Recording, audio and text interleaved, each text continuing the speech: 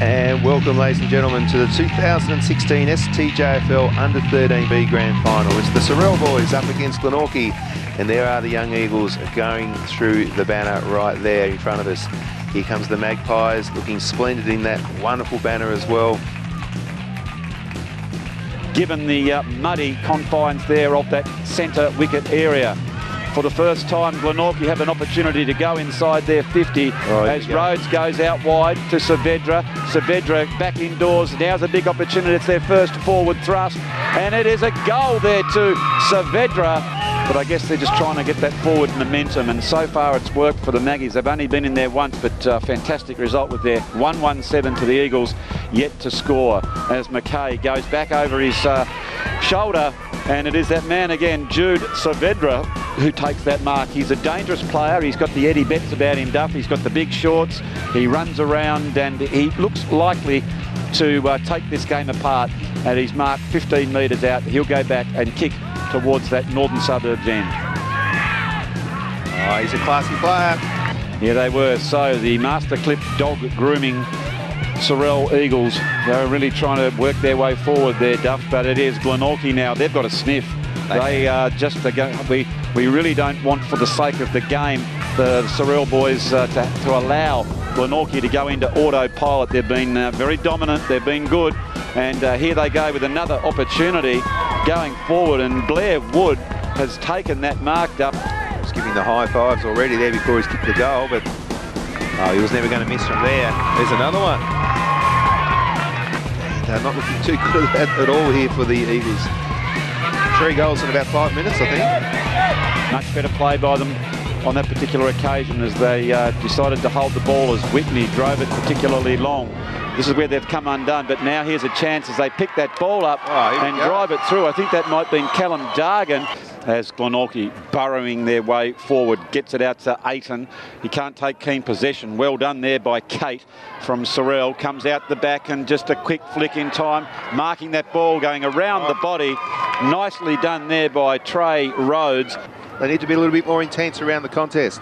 There are certain things in football, Duff, that aren't skill orientated. Things like standing on your man, things like getting up and on those little 1%ers, and that's what Sorell have to do. These are non-negotiables as the ball comes forward, and the big man coming out and taking the mark was Trey Rhodes. Beautiful mark there.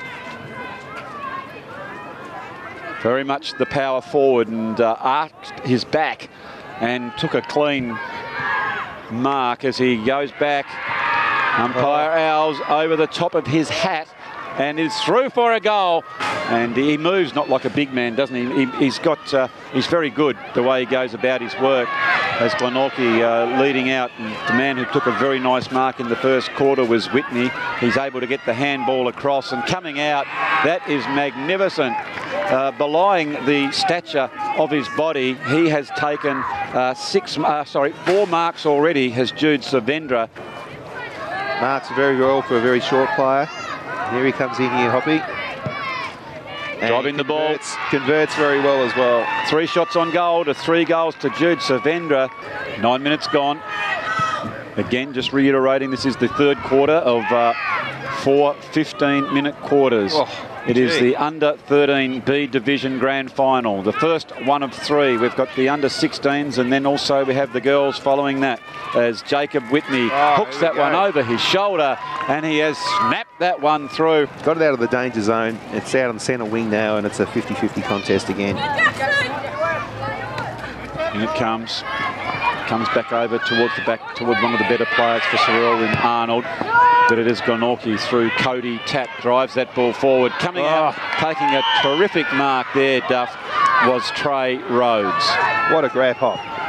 Rhodes now, you can see he's just inside the 50. He does the team thing, goes right down towards the square, looking for a mark. And taking the really clean dupe was Blake Campbell. What a great mark that was, Duff. And what about this grab too, Andrew? A couple of power forwards they've got here, haven't they? Yep, you can see there. Went back and has popped that one through. Terrific work there by Blake Campbell. This is where he was, I think, when it got touched before, Duff. You can see the long kick and it's gone right into the square. Oh, here's a mark. Terrific work there. that's Nicholas Devine.